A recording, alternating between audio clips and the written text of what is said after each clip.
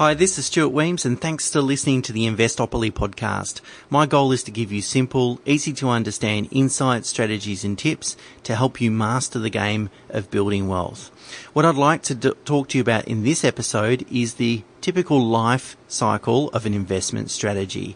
That is, what assets should you invest in what order, depending on your age and stage of life. It's a common question that I get faced with clients. I know I want to invest in something, but I'm really not sure what. Well, there's a typical life cycle, and in the show notes I've got a link to a video that I've put together which gives you a bit of a graphic to sort of set this out for you.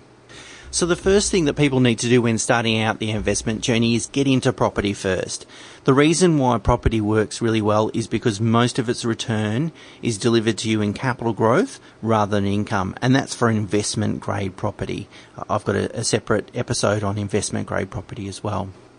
So the reason investment grade property works for younger people is typically because what they need to do first is build their asset base. They don't want any more income. What they need to do is build their net worth. There's only two ways that they can do that. They can invest in assets that provide compounding capital growth, or they can save after-tax dollars. And saving after-tax dollars is really difficult. It's slow, takes a lot of time, particularly as people are on their low income. So the best way that they can do that is to invest in an asset that provides most of its return in capital growth, and obviously that's property. Then next, in their 30s and 40s, what they're going to want to do is probably buy a family home and then potentially upgrade that family home as their family expands. They get married, starting having kids, those sorts of things. So they should be doing that concurrently, but at the same time continuing their property investment journey.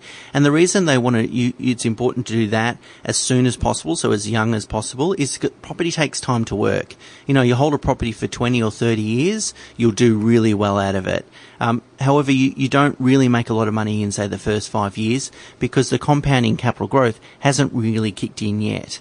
So you want to spend your 30s and possibly even into your 40s building a property portfolio or a good sound asset base in property. The consequence of that, however, is that you'll probably have a reasonable amount of debt exposure.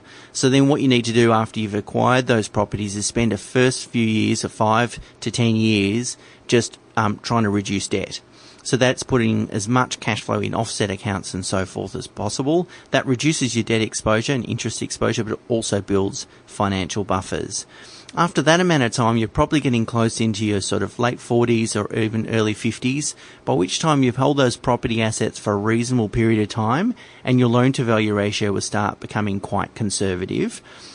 And you've got cash flow buffers in offset accounts and so forth. So then that's when you need to start turning your attention to super and maybe other investments like investing in low-cost index funds in your personal name and so forth. But certainly as you get into your 50s, that's when you should start maximising super contributions if your cash flow allows it.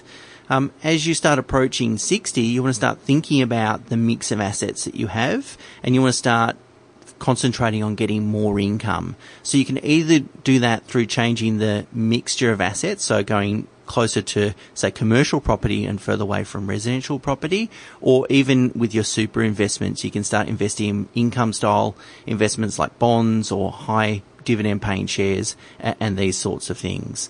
So hopefully that gives you a bit of an overview of the typical life cycle, of investment strategy. As I said, in the show notes below, I've got a link to a video which sort of walks you through that at a bit of a slower pace. But in short, buy property in the beginning, build a property portfolio, spend a little bit of time consolidating your financial position and reducing your debt exposure, and then start thinking about shares and super and so forth after you've got that sound footing in property first. And that's really a good way, a nice easy way to build wealth. I hope that's been helpful. Bye for now.